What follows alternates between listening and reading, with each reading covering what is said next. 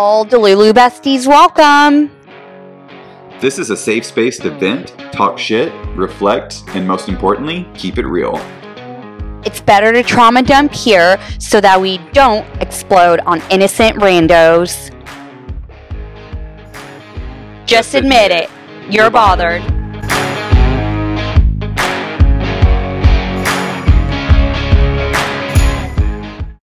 What's up, Delulu besties? Welcome back to another episode of Balancing the Bullshit. Yo. Hi. So we have some fun updates for you guys since the last time we talked. Number one, I'm a Bravo celebrity now, apparently. You are listening to famous people. Yeah, essentially. Yeah, and if anyone doesn't know what a Bravo celebrity is, it's a Bravo TV show cast member. And I was on an episode of The Real Housewives of Potomac this past week, the episode that came out this past Sunday. Me and a friend had heard, this was back in May, actually, May of last year. We had heard that The Real Housewives of Potomac were in town and that they were going to be filming at a drag show. So they rushed over. Yeah, basically. You look so cute on the TV. Thank you. I'm glad because I didn't feel it. I was so tired. It was like a Wednesday, a long day. And he texted me, he's like, hey, they're going. Are you coming? And I was like, no, there's no way. But then he talked me into it. It's like, this is a once-in-a-lifetime opportunity to be on TV. So I hobbled out of my apartment, and we showed up. We didn't actually know if it was going to work out, that they were going to show up like we had heard. But we got there, and there were like 20 cameras in there. 20 different cameramen with like the big-ass cameras. Do they bring ring lights, or how is it? They had, you know those people that hold up like the things... Oh, like the poles? Like the lighting. Yeah. Yeah, so they had that. Damn, so they just have to stand right by the camera person the entire time. Yeah, that's their whole job. Yeah, and there was a ton of them, and they were just filming like random stuff around the bar. You know, like the scenes they show in between when they're talking, like they were filming like a guy pouring a drink and just people talking. It was really cool. I had never seen anything like this filmed. Yeah, I would love to see that. It was so cool. And then, yeah, the housewives showed up. It was a pretty full bar because the word had gotten out that they were going to be there, and when they showed how the word got out so fast. I know, because it's not like we're in college anymore. We're such a tight knit community, right? Yeah, but again, in the gay community, it's pretty small, and so the bar knew it was coming, and they told their friends, and that just got out that way. That's how I'm assuming it got out. Like we had heard from a friend who knows someone who works at that bar, I think. So he showed up. The housewives showed up. They actually had a table set up for them literally right in front of me. And so, yeah, it was like a foot. Yeah, Danny was like literally right there, right next to them the whole time. The whole time. It was so cool. And if anyone watches the show, I got a picture with Candace. Wait, that's why you look pretty if they're walking around with such good lighting. Oh, yeah. The lighting was great. The camera quality was good. So it was awesome. It was fun. What a dream to be on Bravo. I know. It was so cool. And I know Laura, our life coach, totally is judging us right now. Yeah, she thinks we kill our brain cells. Which we are. Let's be honest. Like, reality TV is ridiculous. I can't help it. I can't help it either. And I know, the funny thing is, I know it's something I should cut out because I can feel... I don't give a fuck. No, but I can feel myself... I can feel it affecting my mood when I watch Housewives sometimes. Like, especially if it's like... So I watched The Real Housewives of New Jersey last year, and that one especially, like, I was always cranky because they're so mean and nasty, and like, but especially so many times I just laugh because they're so funny. It is funny, like their mean drama is just funny. It's funny, and it's just an escape, and I wish I didn't like it, but I do. It is what it is. It is what it is. I'm just accepting it. Yeah. Eventually, this is a habit that I want to cut out of my life, but I'm just not there yet. Like, I not need me. I'm embracing the trash. You're gonna watch forever? Fuck yeah. Okay, maybe I will until too. I get bored of it, but right, yeah. It's like the other day when David was like, I don't like you wearing thong underwear. I was like, well, you gotta embrace the trash. It is what it is. That was so funny. And every like 5 seconds, you're like, David thinks this is trashy. And you were just putting words in his mouth. Yeah. He was like, I never called you that. He's just conservative. Ugh. So now we're both famous. Yes. This is going to be your forever, what's it called? 5 minutes of fame? Yeah. That? This is going to be your forever that. It's like 30 seconds of fame. Yeah, honestly. 30 seconds of fame, literally. And that's how I still am so proud of my Diplo story. Oh my God, I love this story. Tell it. Okay, it's literally nothing. It's also 30 seconds, but like I'm just so proud. Not even 30 seconds, like 2. Literally. Yeah. Okay, so one of my girlfriends used to work in the bar industry right out of college. She didn't want to get a real adult job, and good for her because it's a scam anyway. Right. But she flew out straight to Vegas and became a bottle service girl. Mm-hmm. And I mean, think about how expensive it is to do bottle service in Vegas. Yeah, I'm sure she made so much money. So much. And she met the richest people, celebrities. So we went out there for her birthday a few years ago. And oh my God, it was amazing. I felt like I was rich and famous. Our entire day was scheduled back to back by promoters. They just sat us at all these expensive, fancy dinners in back rooms, really nice, like 5-star dinners. And they put us on stage with Kygo, with all these shows every night. And one night Diplo was playing, and they just sat us backstage with, I don't know, these random guys that were picking up the bill. I have no idea who they were. I just sat where they told me to sit literally the entire weekend. And then at one point they're like, okay, girls, get up, come on. So I was like, okay, whatever. I could have literally been taken wherever, but luckily it turned out to be the coolest thing. I didn't even know this. I sound like such a peasant, but I did not know. I don't know if this is only Vegas hotels or if this is all hotels. I didn't know they have secret wings. Obviously, you walk into a hotel, it's what everybody sees, a normal hotel. But then, I don't know, we just kept walking, and all of a sudden, it went from marble floor to literally gold. Everything was gold. I felt like I was like in some royal king's world. I was like, where am I? The elevator, it was all gold.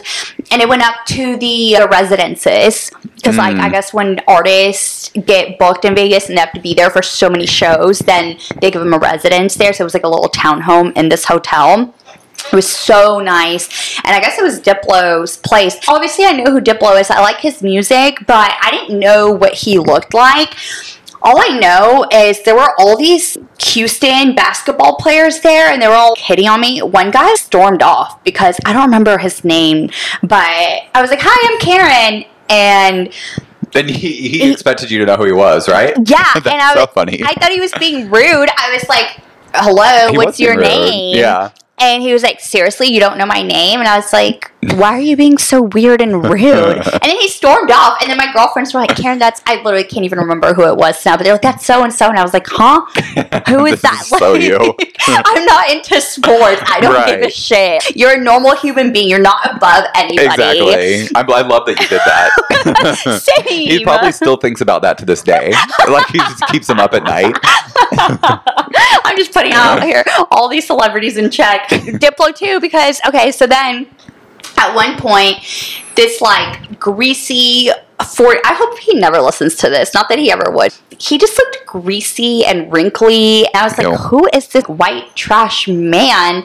He just straight up was like, oh, do you want to go into one of the bedrooms? He didn't explicitly say it like that, but that's pretty much what he said. And I was like, who the fuck are you? And then again, same thing. He ended up walking away because I was like, fuck off, pretty much. And my girlfriends were like, oh my God, that's Diplo. And I was like, oh, no way. Wait, come back.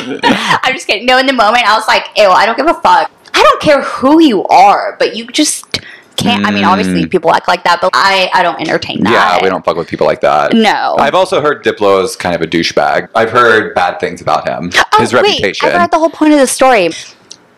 When we were walking up, this random ass guy, I guess it was like security, when he was like, girls, come up. He was like, okay, we're not going to make y'all sign NDAs tonight, but don't pull your phones out because there's going to be security up there.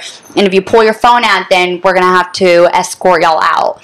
So I was like, damn, Diplo just hit on me. I rejected him. I'm partying in his home. No one's ever going to believe this. And then the next morning, I wake up to my Instagram blown up. all these people, like friends, my brother, everybody was sending me his story because I was in it, and they were like, "Is this you?" I'm so confused, and I was like, "Oh my god, now I can tell this story and people will believe me." There's video proof. Yes.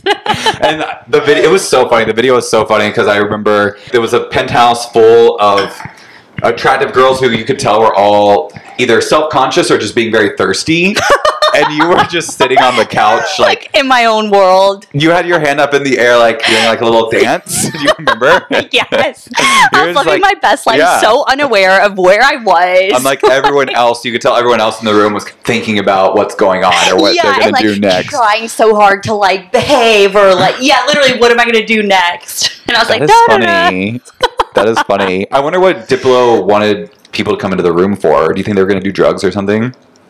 Either that or hook up. I mean, what else? That's weird. Kind of gross. I know. That's so gross. I bet he gets girls so all the time like that just because they know that's him. Oh, definitely. And I'll go in the bedroom. Like, no. Yeah. He's definitely like a playboy type. Is that what you call him? Like a... Oh, yeah. But you know what's weird? So I didn't even follow him on Instagram.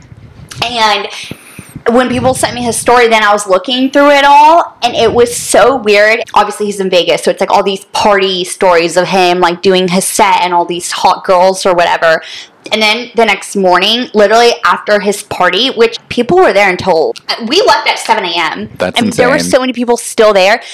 And then you click on the next story, it's him with his baby. Oh. And yeah, literally, I was like, oh?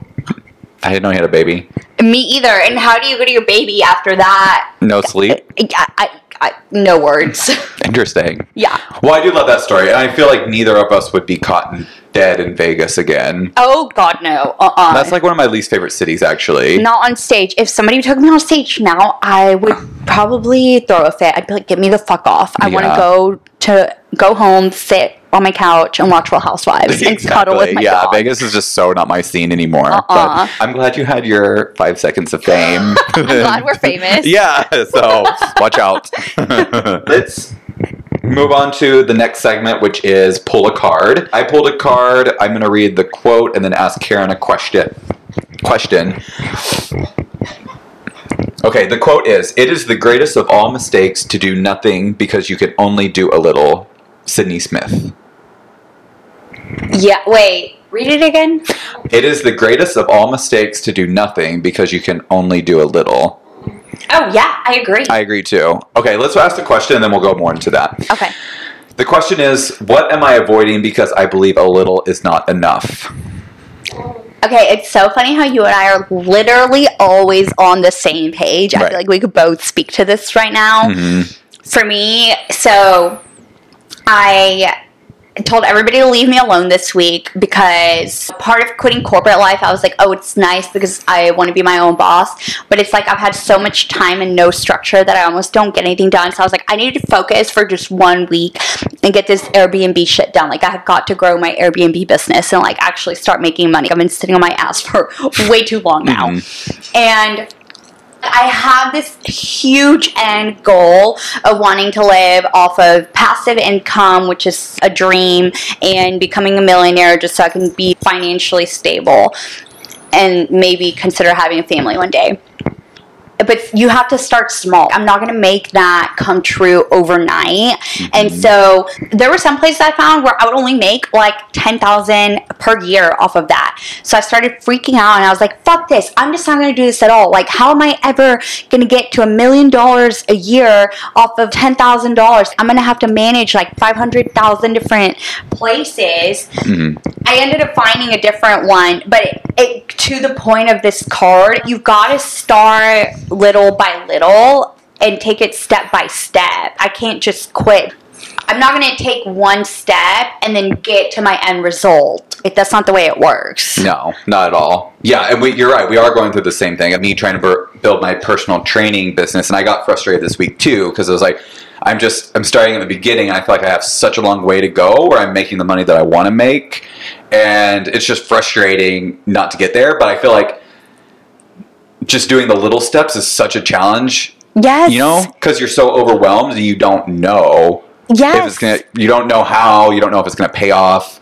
And yes. It's just really hard. And actually, I've read the perfect book about this. This is a very popular book. I'm sure a lot of you guys have heard it, but Atomic Habits, you read it. Oh, yeah. Yeah, and that it talks about exactly this. The little catchphrase for the book is tiny changes, remarkable results. So you have to like start with those tiny little changes, and this doesn't have to go towards building a business like we're talking. It's also just building better habits and breaking bad ones. You just have to start really, really small. Yeah. And then before you know it, you'll get it. That habit will be broken. The habit that you thought was so impossible to break, you're going to look back one day and you're going to be like, oh shit, I broke that. Yeah. I was so shook when I read that in that book because no one had ever told me that. It's actually so simple. Simple. That's why this book is so popular and so famous, is because it makes it so easy. We definitely recommend it if anyone's struggling with this. It's just a great place to start, and it gives you actual action items that you can implement into your own life, and it just makes it super easy. Yeah. I formed a lot of good habits and broke a lot of bad ones just last year alone, just from reading that book. Wow. I want to reread it. You need to. And it's simple stuff. I think one is, you don't like staying up too late watching TV. Well, move the TV out of your room. Stuff like that. All right, so the affirmation for today is, what I can do is enough.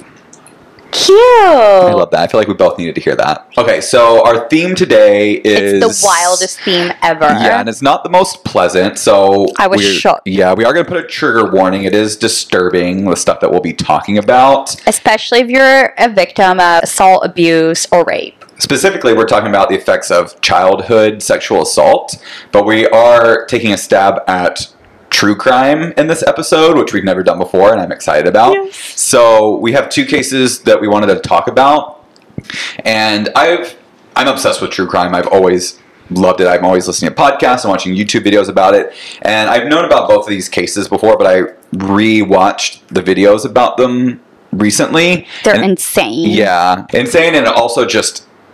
it made me feel really sad too. I just felt like this is something I want to talk about and just bring awareness to. So we're going to go over these two cases. The first one is about Beth Thomas. She was born in 1985, and she was the survivor of really bad childhood sexual abuse. And what happened to her after the abuse is just insane. Mind-blowing. So if you guys are not familiar with Beth Thomas, there is a documentary, I think it was made in the 90s, 1992 is when it was made, and it's called Child of Rage. It was on HBO. It's pretty popular. We'll include it in the show notes. Yes, we'll include it in the show notes. It's only about 30 minutes long. It's an easy watch, and it goes deeply into the effects of childhood sexual abuse and how you can actually be reformed from it, which I thought was super interesting to see someone who went through that much abuse and was on such a dark path to be able to totally turn around. Yeah, this is why I love psychology. It's so fascinating learning like how someone turns into a crazy person and then how you can change that. Yeah, reform that. Beth Thomas, she was 19 months old when she was adopted. Her birth mom died when she was 1 year old, and she was just left with her dad. Her and her brother John were adopted by a couple, Tim and Julie. Tim was a pastor, and Julie was a stay-at-home mom. They couldn't have kids, and they got a call that there were 2 kids that became available to adopt. They were so excited, took them in, but quickly realized there was something wrong. Beth and John both started to show some signs of previous trauma, and the adoptive parents weren't aware of... Which is crazy because she was only 1 year old, right? Yeah, 19 months, so like a year and a half. That's crazy. Yeah. So, pretty quickly they started showing some signs, and they were told that the kids were perfectly healthy, but Beth was abusive to her brother, both physically and sexually. At 1 year old? Yeah, so I don't know when what? I don't know exactly how old she was when the abuse started towards her brother,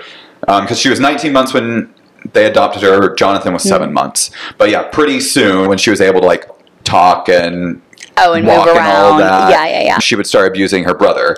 And That's crazy. it was really bad stuff. So apparently she would stick pins in him.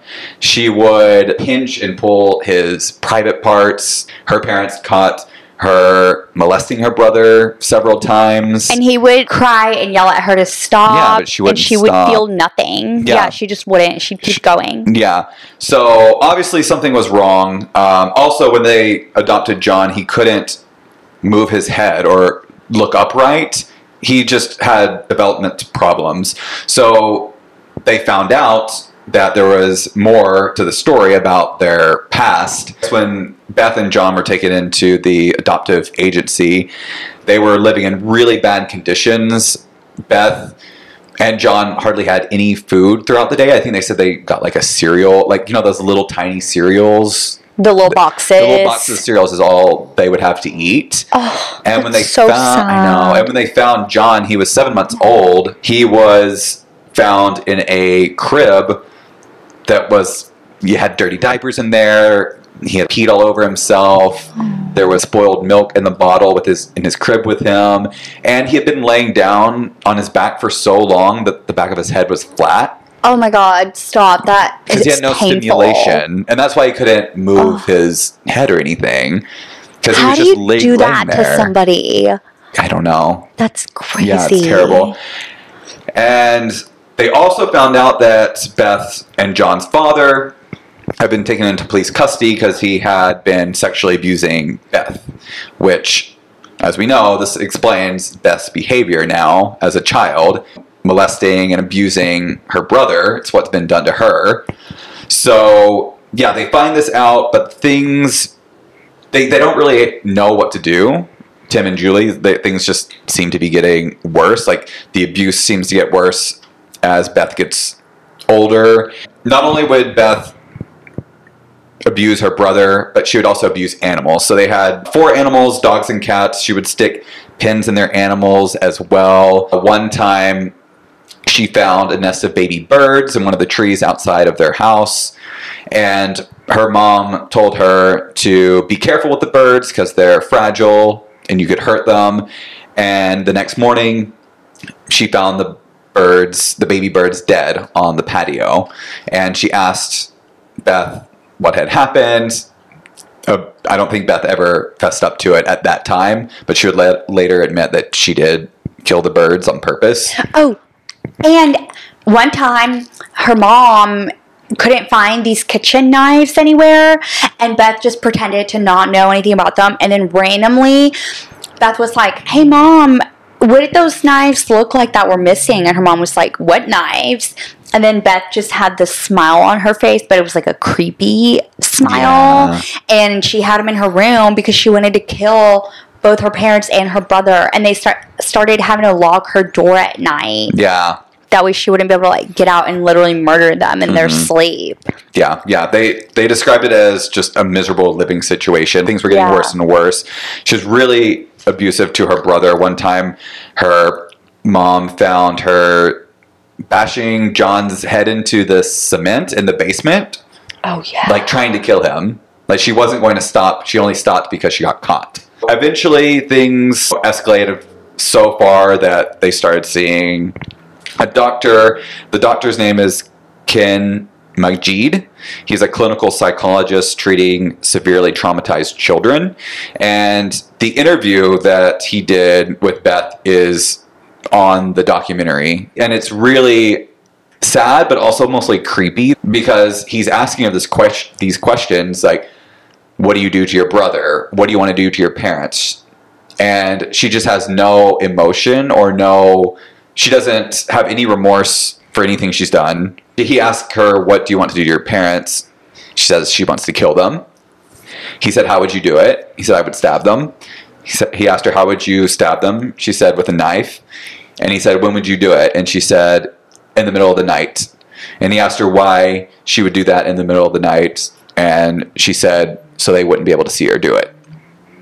And she was 6 years old. Yeah, 6 years old when this was when this interview was happening. So on top of the abuse, Beth was also very sexual for a child of her age. apparently she was constantly masturbating. Yeah, she did it every day. Every day, to the point where it got infected and it was bleeding, and she had to go to the doctor. She would tell her parents she would have nightmares about being upstairs at her old home and a man coming up there and falling onto her and hurting her with his penis. So she was literally dreaming about what had happened with her dad. Ew. Yeah. Oh, like this poor God. girl. And that is painful for a child to be having So painful. sex. Ew. Yeah, you should not even be exposed to that at that age. One thing that I thought was interesting is when the doctor asked her why she wanted to kill her brother and her parents, she said, because I was hurt so bad, I don't want to be around people. Which is just kind of crazy. Even her at that young age was able to comprehend why she was doing that. Yeah, and to be hurt so bad to the point that you can't even value now your adoptive parents who are giving you a second chance at life. Like, you're already so damaged. Right. That's crazy. She had no feeling or connection or love with them, even though they were amazing parents. Yeah. She was just so hurt that she didn't care. She didn't want to be around anyone. And she had so much anger and rage because of what had happened to her that this is what she was doing. This is how it was manifesting to her. This breaks my heart. You know? Another part of the interview, which was really sad, was the doctor was looking at a drawing that Beth had made. It was a drawing of her and her dad, and he asked her what was going on in the picture, and she said, you can't see, but his hand is touching my private parts. And in the drawing, it was just like his hand on her. Ew. Yeah. And Beth in the drawing was sad and was crying because this was just so traumatizing for her. Even though she had no really emotions at this point, that was pretty much the only emotion she had, was like fear. And I guess anger too. But the weird thing is, watching her in the interview, I think she was so numb already at that point and had already disassociated so much. You couldn't see any fear or anger in the interview. She just already looked like a straight up sociopath at that point. Yeah, totally disconnected. No emotions, no conscience or anything. And at one point in the interview, the doctor does ask Beth what her dad did to her. So not only did he assault her, he wouldn't feed her, and he would also hit her. So he was just neglective, abusive, both physically and sexually. You know, she had no, and her mom died when she was 1, so she had no parental love, no upbringing or anything.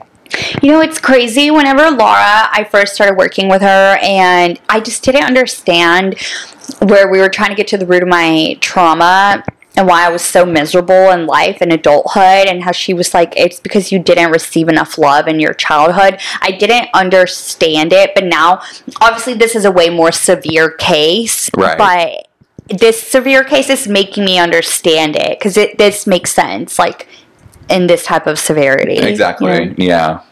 So, obviously, the doctor decided that Beth needed to be separated from her family, so he sent her away to a reform school. I guess she was growing up on a farm. Okay, this was the crazier part. Yeah. As if it can't get any crazier. Right, so Beth was sent to this home where they were going to treat her.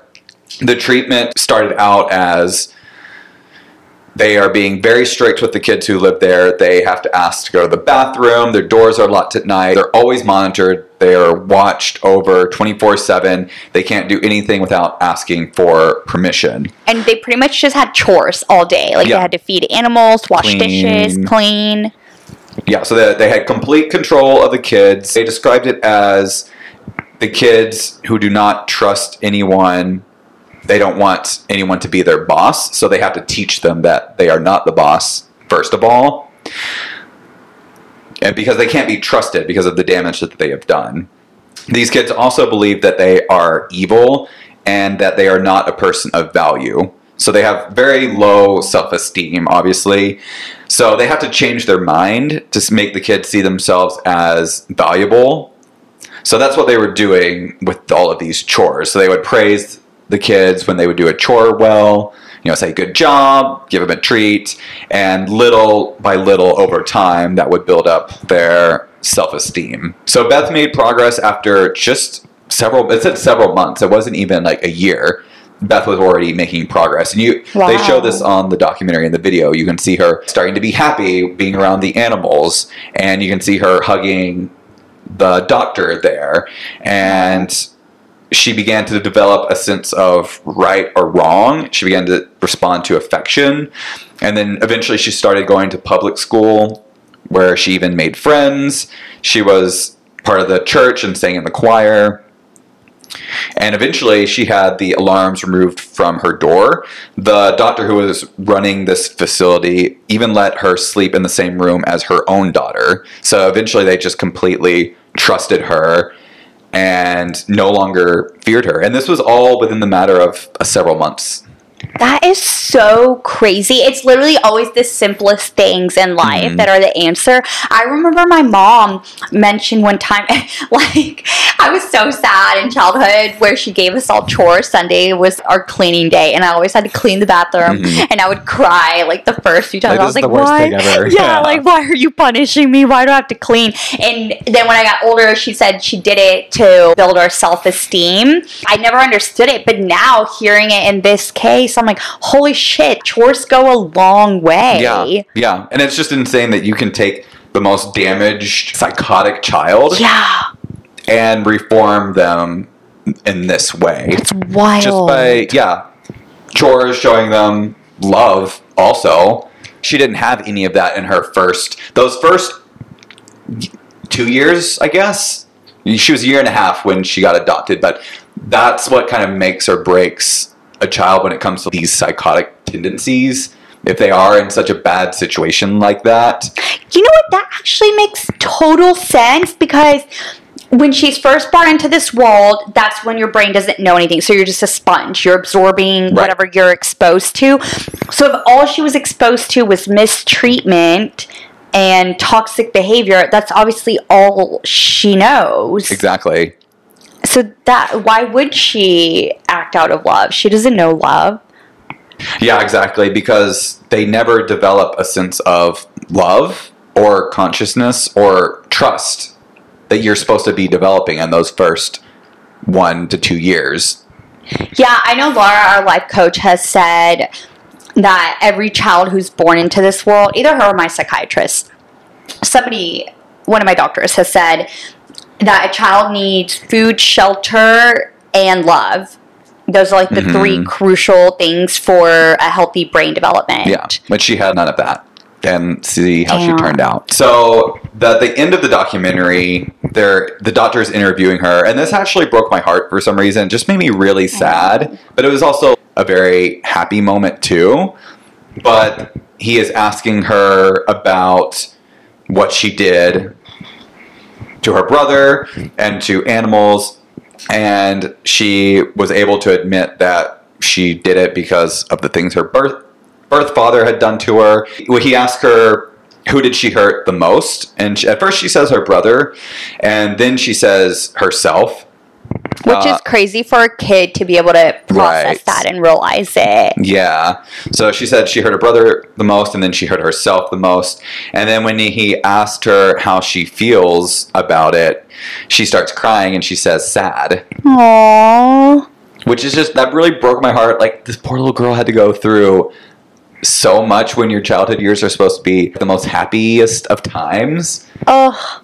Can you imagine healing and being able to feel emotion for the first time in your life, and then rather than being happy, realizing, oh, I've done all of this to my brother and parents. Yeah. It must be heartbreaking. I know. Yeah.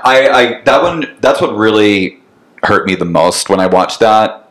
I know. Yeah. I had just so much empathy for her. Like, she already has to heal from all that trauma, and then to heal of like what then she did to others. So it's like trauma on top of more trauma. Yeah, and the doctor, he ended it with saying she's made extreme progress, but her treatment is far from over. Like, it's going to take years and years and years. Yeah, things were not great for Beth. She was diagnosed with a disorder called reactive attachment disorder. This disorder is a condition where a child doesn't form healthy emotional bonds with their caretakers, often because of emotional neglect or abuse at an early age. So these children have trouble managing their emotions.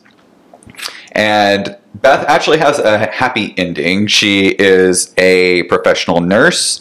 She actually wrote a book about her experiences, and she is the founder of a initiative called Families by Design to help kids with reactive attachment disorder. Aww. Yeah. I want to go read her book. Yeah, I do too. And I believe she has kids too. So she has a family. Wow. She's living a total. She stays out of the limelight. Like, she didn't seem like she was someone who tried to make a lot of money off of this situation. I mean, she did write a book, but yeah, there's I'm not sure really. It was to help others, not I for didn't the find attention. any. Right, I didn't find like any interviews or anything like with her as an adult. But yeah, she has a happy ending. So I'm just mind blown that you could turn something that severe around. yeah, I was too. If you guys go watch this, you'll see how bad things were when they were doing the interview with Beth initially.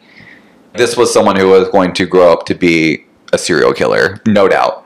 Yeah. She was already showing homicidal tendencies at, what, 2 years old? 3 years old? That's insane. Yeah. So Beth, I'm not going to say she's lucky, but she did get the luck of being able to get A second reformed. chance. Yeah. Yes, get a second chance. Because a lot of children in these situations, they don't have amazing parents like Beth did who are able to get her the treatment. Usually these children have terrible parents themselves who are never going to help their children. And that's what leads to serial killers. Yeah, and honestly, I'm glad that we found this severe story to talk about, because I don't want to compare ourselves to Beth because her story is so severe, but I also just understand a lot of where she's coming from. I know in our own ways, you and I are also breaking generational trauma. This is a severe case that I think everybody can understand. This is what generational trauma is. Like, I'm sure her father was obviously abused in his childhood, otherwise he wouldn't be behaving this way, and then she was behaving this way, and then she started passing it on to her brother, and then if her brother ever had kids, if they didn't get the chance to heal, like, this is called generational trauma. So somebody eventually has to do the work to heal in order for the generational trauma to break and for it to not continue to get passed down from generation to generation. And this is, long story short, why I don't want to have my own children, and why, if I ever want to become a mom, I will adopt. I know it's hard, but I just feel so lucky to have gotten help and get a second chance to heal and break this cycle for my own family. And so I just think it would mean a lot more to help somebody else do that. Yeah. I think you would obviously be a great mother. So Thanks. Yeah. Okay, so we're going to move on to the second case, which is a very similar one, but unfortunately it went even farther before anything was done. So this story is about Mary Bell. So she was born in 1957 in Scotswood, which is in the United Kingdom. And unfortunately, she did not get help before her homicidal tendencies took over completely. She is Britain's youngest female killer. Damn. Yeah. So Mary was diagnosed with psychopathic personality disorder, which is a disorder marked by deficient emotional responses, lack of empathy, and poor behavioral controls, commonly resulting in persistent antisocial deviance and criminal behavior. Mary had a terrible childhood, just like Beth did. Her mom, her name was Elizabeth Betty Bell, was the source of this trauma. Shocker.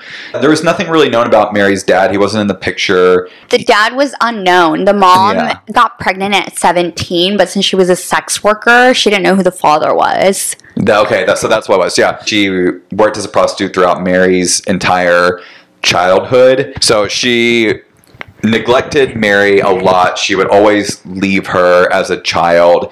Even when Mary was born, the first thing that her mom said was, "Take the thing away from me," which is sad. Right out the womb, like, not the baby knew that was going on, but that was the energy that was coming into Mary's life. So Not only that, Betty would always try to get rid of Mary when she was a kid. And I'm not talking about just like get rid of her. She was trying to kill her. So there were multiple instances where... because the mom was bipolar. Yes, the mom obviously had her own issues. Don't know her childhood history, but obviously it was not great. She was intentionally attempting to harm and kill her daughter. There was one occasion where Mary was found at the bottom of first floor window that she had been pushed out of. One time, Mary had to gone to the hospital because she had overdosed on sleeping pills. That was obviously her mom. And one time, Betty sold Mary to a mentally unstable woman who was unable to have her own children. So Betty just gave Mary away to this person. Once this woman's sister found out that someone had given her a child, she knew her sister was not mentally well, so she went to the police. The police made her give her child back to Betty. So, not only that, it gets worse. Betty was obviously a sex worker, and at some point during Mary's childhood, when she turned 4. When she turned 4, Betty started letting her clients sexually abuse Mary for money. So now she has the sexual abuse on here by, this wasn't just one person, this was several, who knows how many men. God damn. Yeah, so things were not looking great for Mary at all. She was almost 11 years old. In 1968, she became friends with another troubled girl in the neighborhood. Her name was Norma. And these two were just troublemakers. There were 2 different instances where they were attacking and abusing other children. So this neighborhood that they lived in, it was one of those neighborhoods where the children are constantly out playing all the time. There's a bunch of abandoned buildings that they would play in, sand pits and stuff. So Mary was aggressive and violent towards her classmates. There was one instance where she tried to shove sand down another girl's throat. Wait, that's so funny. It's just reminding me. That's so funny that this was normal back in the day. Because this was what, like the 1960s, that kids were allowed to play in the street. My mom and dad's abuse was so toxic. We obviously don't know. He's never going to admit this to us, so we don't know who exactly called CPS on my mom. But this was like the first year that they had gotten divorced, so it was still like they were still going to court and nothing was settled. And CPS showed up to school. They pulled me out of class, so I was excited. I was like, fuck yeah, like, pull me out of class. Mm-hmm. What do you want to talk about? And I guess somebody had called and reported that they saw us, me, my brother, and sister, playing in the middle of the street. So they were debating whether we needed to be taken away from my mom or not. Oh, wait, that's weird. Yeah. Because I played outside all the time as a kid. Well, I guess I don't remember exactly what happened, but they made it seem like, oh, I think it was like the middle of the night. They were playing in the middle of the street. No one was watching them. But like, I think this was actually very normal in the 1960s. Yeah, very normal. So Mary and Norma were always just tormenting the kids that were playing with them. There was one boy who was pushed from a 7-foot shelter, like they were on the roof of the shelter. They pushed him off. That very same evening, Mary and Norma tried to strangle 3 very young girls. I think they're like 2 or 3 years old, who were playing in a sandbox. So things were just escalating from there. This was in 1968, so Mary's still 11. And this is when the first murder happened. It was a 4-year-old boy. His name was Martin Brown. And he was found dead. He had been strangled to death in an abandoned house, one of the houses that they played in. And as soon as, I think it was a worker who found them, as soon as the worker found them and was trying to resuscitate him, Mary and Norma showed up at the door. They had done this and they just wanted to see what was going on. Shortly after that, there was a break-in to a nursery in the neighborhood. And there were notes left in there saying, I killed Martin. And there was weird notes. I mean, Norma and Mary obviously wrote these letters, but they had left them there. They had trashed the place. And then 2 days after Martin had been killed, Mary showed up at Martin's mom's doorstep and asked if she could see Martin. And her mom said, no, I'm sorry, he's dead. And she this said, gives me chills. yeah, she said, oh, I know he's dead. I just wanted to see him in his coffin. Yeah, super creepy. Like Children of the Corn. Yeah, what the fuck? Shit. An 11-year-old? What kind of an 11-year-old wants to see that? Yeah, well, obviously she's crazy. And obviously the mom slammed the door. So 9 weeks later was the next murder. It was a 3-year-old boy. His name was Brian Howe. And he was found strangled again. His murder was a little more gruesome. He was also found with pieces of his hair cut from his head. His genitals had been partially mutilated, and he had cuts on his legs. And there was also an attempt to carve an M in his stomach. Oh. Yeah. So apparently, it was at first an N, and then someone finished carving to make it an M. Which Norma and Mary, it's very obvious what's going on here. So at Brian's funeral, Mary was actually there and she was laughing. So the police are on to Mary already. They had heard from witnesses that Mary and Norma were playing with Brian in the street the night of his murder. So they take Mary and Norma in to interview them. Of course, they have conflicting stories about what they did that night. And Mary actually accidentally gives herself away. She's trying to blame this on another boy. She's saying she saw another boy in the neighborhood that was beating Brian, and she said this boy had a pair of scissors and had tried to cut off a cat's tail with the scissors. Oh, but it was like the pair of scissors that was found in the murder scene, right? Yeah, so these scissors that she's talking about is what she used to carve the M into Brian's stomach. Mary was telling the story to the police. She said, oh, but he couldn't get the scissors to work because they were broken. And the scissors that they were found at the scene were a broken pair of scissors. So now the officers are like, it's clear that Mary and Norma are involved. Yeah, like no one else but the cops and the killer would know about the would scissors. know that information. Yeah. The guy, they interviewed him and his parents. He wasn't even in town that day. Oh, yeah, he had an alibi, right. So Norma later ends up confessing and puts all the blame on Mary and says that she was there for both murders, but it was all Mary. So she led police to the crime scene and where a razor was hidden that they had used to cut up Martin as well. So this links them directly to the crime. Norma also drew a drawing of Martin's dead body and had all the exact cuts that they had made on him. So they know Mary and Norma are to blame here, and they charge them. I thought it was interesting, the girls' responses when they were charged. So when they tell them that they're arresting them for murder, Mary just says, that's all right by me. Norma busted into tears and said, I'll pay you back for this. Aww. So yeah, Mary and Norma were obviously pretty different. Mary was obviously the leader of the pack, and Norma was just kind of the follower.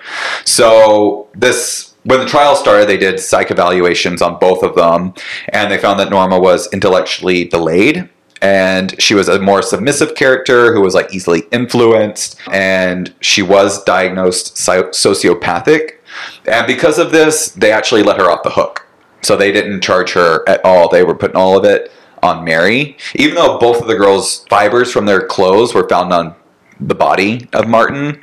Damn. But they still let Norma go because they are convinced that it was all Mary's idea. She had talked her into it, and she probably did most of the work, I'm guessing. Yeah. So they only convicted Mary. Mary was convicted of manslaughter. She wasn't convicted of murder. She was convicted of manslaughter. And Norma was acquitted of all charges. Upon hearing the jury's verdicts, Norma clapped her hands in excitement because she was obviously happy, whereas Mary burst into tears. She was very upset. So was her mom and grandmother. Speaking of her mom, when she was on trial, she actually wrote a letter to her mom saying, please, you have to tell them that this is all your fault. Like, it's because of what you did to me that this happened. Please tell them or I'm going to go to jail forever. Which, again, it's crazy. Like, this little girl that she still knows why she's doing this, and it was because of her mother. Yeah, it's interesting that she knew that as a child. Mm-hmm. Because a lot of times you think like these things are just so subconscious and you don't realize why you're doing. Yeah. But both Mary and Beth had some awareness of like, I guess maybe just their trauma was so severe and they knew kind of where that was Maybe coming because from. Mary must have been a little bit older, and I bet she was still getting raped. So she was conscious at that point to know that she was angry at her mom. Right, she eventually learned it. Whereas the previous girl, she was unconscious for all that, which explains why she just had no idea why she was doing any of that. Yeah.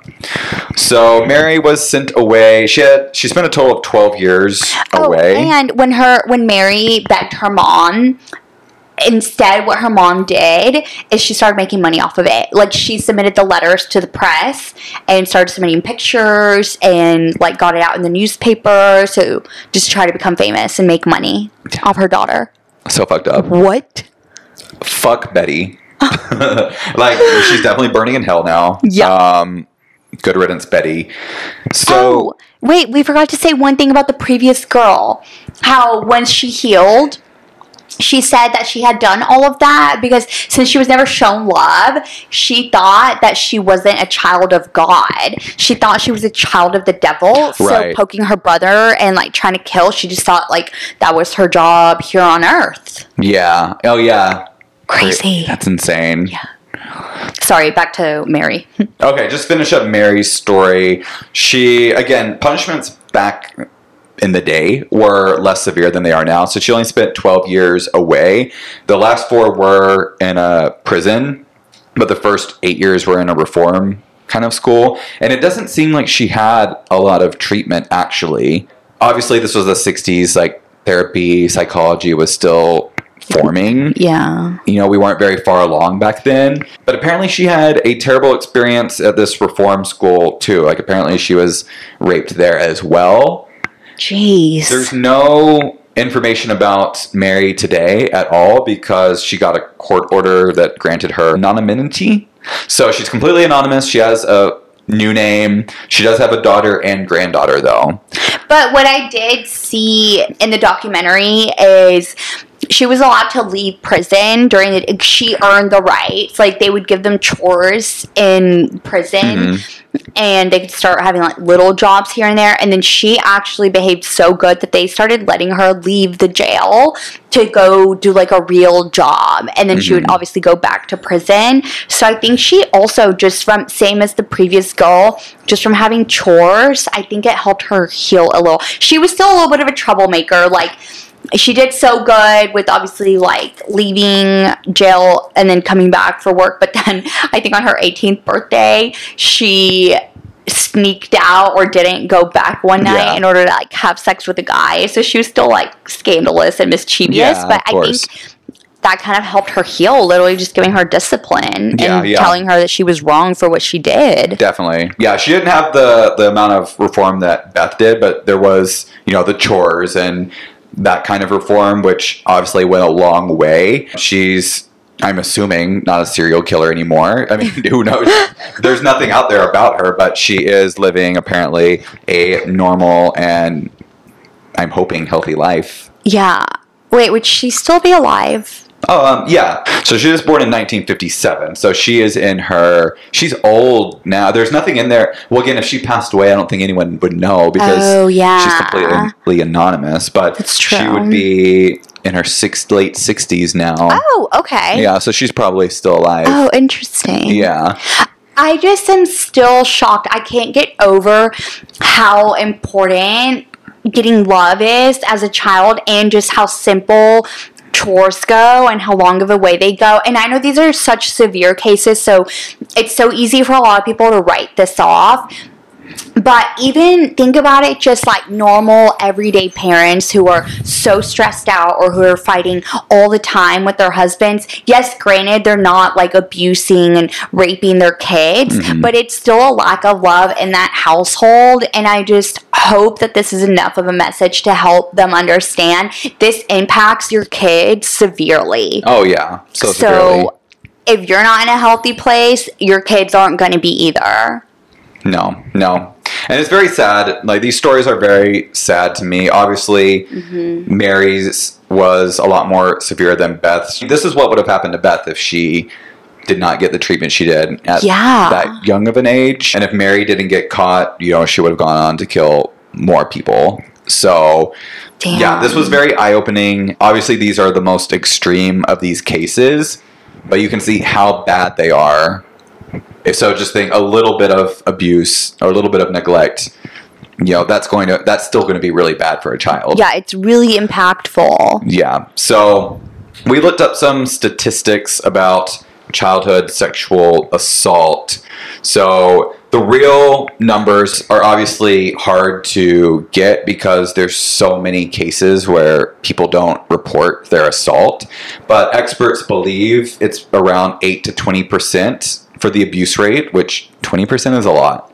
So in the U.S., it's estimated 1 in 5 girls are sexually abused as children, and 1 in 20 boys are sexually abused as children. So that's a lot. Like 1 in 5 girls is a lot, and kind of an alarming number. Most vulnerable children are aged 7 to 13, which I thought was interesting because this is older than both Beth and Mary were when they got assaulted. So this really just goes to show, the homicidal and like psychopathic tendencies are going to come from children who are raped at a much younger age, like 1 year old, 2 years old, like that, God. like Beth and Mary. Of course, children who are raped like between 7 and 13, they're still going to have terrible trauma that they have to deal with. But I think they have already developed, hopefully developed a sense of consciousness. Yeah. This makes me think of even bullies at school. It's so sad because I'm not saying that all bullies are rape victims, but bullies are they're not getting enough love at home, and so then they go to school and they're mean to others because they don't have any love to give. They're being starved of that, and they're the kids who need love the most, but then because they're being mean to everybody, then people are mean back to them. So sad. It's just an ongoing toxic cycle. Yeah, if you think about it, there's no way the bullies at your school had loving homes, perfect homes. Yeah, there's definitely stuff going on there. So, 3 out of 4 sexually abused children are abused by someone they know. It's usually a parent. I thought this was an interesting one. A child who has been abused as a child sexually is 13.7 times more likely to experience rape in their first year of college. I believe that. Yeah. Because I think two things happen when you're a kid and you get raped. Your self-worth goes down because you always blame yourself as the kid. What did I do to deserve this? Did I give off the wrong impression? Especially because there's so many myths about rape, what you see in the movies, the little kids try to fight it off, but what actually happens is so much in the brain goes on that your fight or flight responses don't actually kick in. You just freeze up and you don't know what to do. You just become paralyzed and you disassociate. So because of that, kids don't know that it's even rape a lot of times. That's why they don't even go crying to their parents I got raped. They kind of just go on about their lives and then just carry this shame with them, I'm not worthy of, having lost it to a mature relationship where I was in love. I'm just not worthy of real love, because obviously they know it's painful, but they're not able to put it all into words. So when they're carrying all that shame with them, eventually it's kind of a similar thing to a bully who is so thirsty for love. They don't have any love to give. Same with a rape victim. They end up behaving in promiscuous ways when they grow up, when they're not under parental guidance anymore and they can just act out. So think about in college when parents aren't around and there's drinking. Somebody with high self-worth would be able to stand up to a guy and say fuck off. But somebody, as a kid, no kid has self-worth. No kid's gonna stand up to an adult who's abusing them. They just take it. So if that already happened once, and you just continue on the cycle into college. They're just easier targets. Yeah. And they're also, they have a hard time saying no. They don't feel like they can say no. And also they're looking, a lot of times, we talked about in the last episode, just looking for any sort of outlet to ease their pain. Yeah, so it's and a quick sex validation. Is an easy one. They already know. A lot of these people are already hypersexual. So this makes sense. And I think, me and you, just from the trauma that we had, it wasn't like severely sexual like these, but we were both very promiscuous and was using that. So this totally makes sense. Totally. And our cases are so mild compared to these.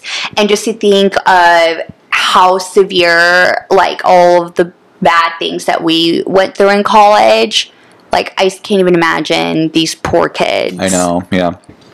Okay, so this makes me think of an experience that I went through, which I'm telling you, I maybe have thought about it like 4 or 5 times since it's happened, and it happened when I was 16.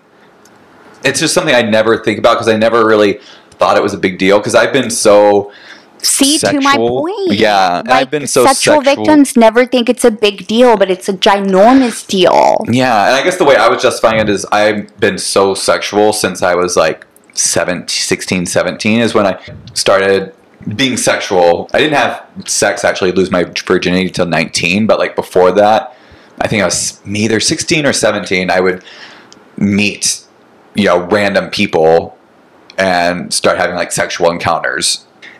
And one of the first ones that I remember is with my best friend we were best friends like very young, 2nd or 3rd grade, and we stayed best friends up until I went to college, but I'm pretty sure I was 16 because I remember this is when I first started telling my close friends that I was gay, and he was one of the people I told. And when I told him, we were just like in my room after school one day, and instead of it being like a normal conversation, the first thing he said was, "Let's hook up." What? I remember I was so uncomfortable. Like I did not. Yeah, that's so weird with a friend. Yeah, I did not want to hook up with him. I was not into it or interested at all. And I remember how uncomfortable I was. And I kept telling him like, no, I don't want to do that. I just remember feeling like he wouldn't drop it. Like he wouldn't let me move on in the conversation. We couldn't do anything else. He kept saying like, let's do it. Let's do it. Let's do it. Like it's not a big deal. It'll be fun. Blah, blah, blah. What? And I remember I finally just said, okay. And I just remember I was so uncomfortable during it. Like I was inside, I was just like, you know how it is. Yeah, no, and this is literal sexual assault. Like this is what I mean about the myths. Like it's not always the guys like throwing somebody onto the bed and handcuffing them and forcing them. Like even little girls will be like, no, I don't want to. And then the guy will be like, well, don't you love me? Don't you want me to show you love? Like, it's actually not as physically abusive as the myths make it out to be. Like, this is literal rape. Yeah. Yeah, so I just remember just being really grossed out, really uncomfortable. I remember shortly after that, he had told me that another one of our friends had done that to him. So he... Oh my God. Yeah, but it was worse with him and his friend, or him and our other friend. Like, yes, he pressured me into it. I didn't want to do it at all. We didn't actually, like, penetrate. We just did other things, which is still assault. But apparently with him and his other friends, he had convinced him to actually have sex with him. And this was something that, like, he made him do all the time. Oh my God. And this is... Yeah, and then he did the same thing to me almost. See, yes, oh my God, and this is what I mean about why it's so important to heal and break the cycles of trauma, because, like, your friend was a victim of rape, and now here he is subconsciously doing it to other people, and I'm sure he doesn't see himself as a rapist, but this is the problem. Yeah, and I remember when this happened with my friend and our other friend, they were a lot younger too, like probably 13 or had just gone through puberty. So they were very young when that happened. No. Yeah. Even 16, that's still a literal child. Yeah, you're still a child. And it just kind of makes me think sometimes, like, does that play into how hypersexual I turned out to be? Absolutely. Yeah. Because then you turn into your friend where he started doing it to you and other people. Then you started doing the same thing until now that you're healed. Yeah. I was never, let's be clear, was never sorry.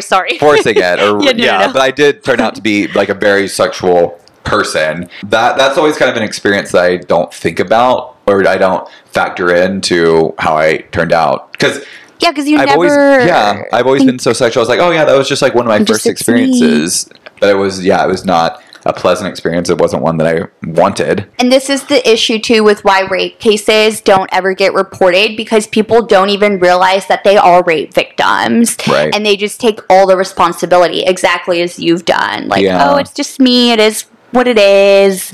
But they don't realize, like, no, what happened with you first was rape, and then the aftermath after was your promiscuity. Mm-hmm.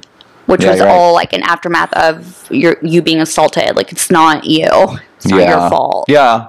And I believe that. You know what's crazy is I never actually told that story out loud until literally last month of my birthday trip. And it's crazy that you just forget. Yeah, I just hardly ever thought about it. Because it has defined your entire life after that moment. Insane. Yeah. It's just so crazy. This is why I find psychology so fascinating. Like, how does your mind just, not process this and take all the responsibility when you're clearly the victim? Like, just how the mind works is wild. Yeah, it's crazy. Absolutely crazy. Okay, getting back to the statistics, we'll just finish this up. Some other interesting statistics that we found. So the National Children's Alliance, they handle child abuse cases. So 58% of their cases in 2022 were sexual assault of children. So over half. God damn. Yeah. So this is way more than neglect or physical abuse. That's so gross. Yeah, 58%. 247,543 cases just last year. The good news is the cases are dropping from, the 60s and 70s. So from 1992 to 2000, it actually dropped 40%. And it's dropping more since then. This number could be, again, not accurate because there is theory that there may be less reporting now due to sexual assault backlash, which I guess wasn't as prevalent back then as it is now, the backlash that came with it. But there is theories that this could be due to decades of prevention treatment, aggressive criminal justice activity, just taking mental health more seriously. These people are getting treatment and getting healed, so they're less likely to abuse others. So other symptoms of abused children besides, the severe ones that we went over with Beth and Mary, but the children are going to feel guilty, ashamed, confused, which is why they won't come forward. They'll be withdrawn, will have trouble making friends.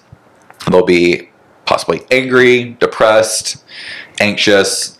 And I know you're reading off the list, but I just want to take a moment to add, like, the severity of all these things that you're reading off. Like, oh, they'll be angry. No. Like, angry to the point where some of these kids literally murder other people. Yeah, like extreme anger problems. Yeah. Yeah, like sleep problems, nightmares. There'll be rebellious children, always getting in trouble, missing school, self-harm, and even suicide as well. And disassociation too. It just sounds like, oh, whatever, they disassociate. But I was reading as we were prepping for this, and just for people to understand how severe disassociation is, like when you are just walking around numb all day long and you're not in tune, you just can't even feel any emotion anymore. And it's not even these severe cases. I went through that too, and I'm still in the process of trying to get my emotions back. Like, I don't even know how to explain it. I want to say it's the weirdest feeling, but it's also not, because it's like you don't know. I don't know what I don't know. Right. So when my life coach was like, what do you mean you didn't feel any emotion when this happened? And I was just like, I don't know. Like, it is what it is. But like, that's not normal. Like, think about all the sociopaths just walking out there, like, tearing the world apart. And they're all victims of abuse and trauma. Mm-hmm. Yeah, exactly. One question I was really interested about is, why do people sexually assault children? And, there's no good answer. There's no answer that's going to justify it. But some of the most common things they find in people who do assault children are they need to feel power or control that they don't feel, or that they didn't feel in their relationships with other adults. So again, abused people are going to abuse people. Mm-hmm. Physical or mental illness, of course, stuff like severe depression, PTSD. So same thing, I guess, if they're so depressed, they also need, how we needed like that quick fix and the quick validation in college.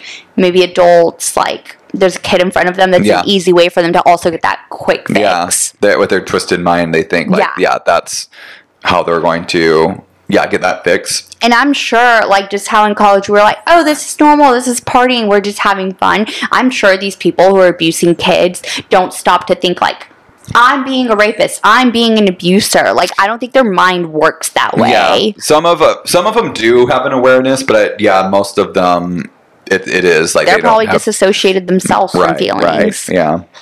Another big common thing is stress, which I thought was kind of odd, but people who are in stressful situations, like in a family crisis, such as like domestic violence, marital conflicts, even single parenting. Also, people who are experiencing financial stress, poverty, unemployment. I mean, that's interesting because, like, how do you go from that to then a rapist? There's obviously more to it. I think this is just, they find a lot of people who are sexually assaulting children have also have that. Yes. Yeah. So it's just a factor into it. So is isolation, people who don't have any family or spend time with people. Child in family who is disabled. Another one, substance abuse. That one's a pretty obvious one. A lot of those are themes that you'll see in people that do sexually abuse children. I think probably the biggest one is the childhood trauma. So they were abused and, this is where it has led them. I just cannot harp on this enough. Like, I hope everybody grasps how childhood trauma is a real thing, and I just really, really hope I, cannot say this enough, how it's so easy because we're bringing up such extreme cases. It's so easy for anybody listening to this to be like, oh, I don't have any childhood trauma. I can't relate to that. Yeah, but I promise you, every single person on this earth has some sort of trauma, and the thing with trauma victims is that you always find an excuse. It's exactly like being a rape victim. You don't realize, you're like, oh, other people have it worse than I do. You don't validate yourself for what you've gone through. And this is another problem of why, even in not severe cases, but what I was saying about how just parents, they think it's okay to have kids, and then they're just raising these kids in a stressful household with money problems and marriage problems. Yeah, you're not raping your kids, but it impacts them so much. I cannot stress this enough. Yeah. And I think, there are kids out there who had perfectly loving parents, but even those type of kids are going to have some sort of trauma. Of course, it'll sound like nothing to most people, like a pet dying, or something very simple. You can still acknowledge that what we mean by trauma, I think trauma sounds like such a drastic, dramatic word. It doesn't have to be. But no, it doesn't have to be. Trauma in childhood, so the statistic is that every child has 3 defining moments in their lives, and that's their big 3 traumatic moments. And it really, all it means is just when their world isn't all of a sudden as blissful as it seemed. Because, every kid, when they're born, they are very blissful. So once they start to experience life for what it is, once they realize, say, their pet fish dies, and then they experience heartbreak, that's one of the moments where they realize, oh, this world isn't always going to be butterflies and rainbows. That could be a defining traumatic moment for that kid. And then that shapes their personality moving forward. Yeah. So then they have to heal from that. Otherwise, they're going to be walking around like crazy people when they become adults. Yeah.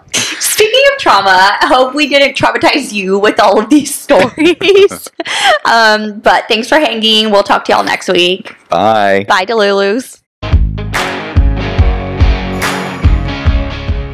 Listen up, Delulu besties.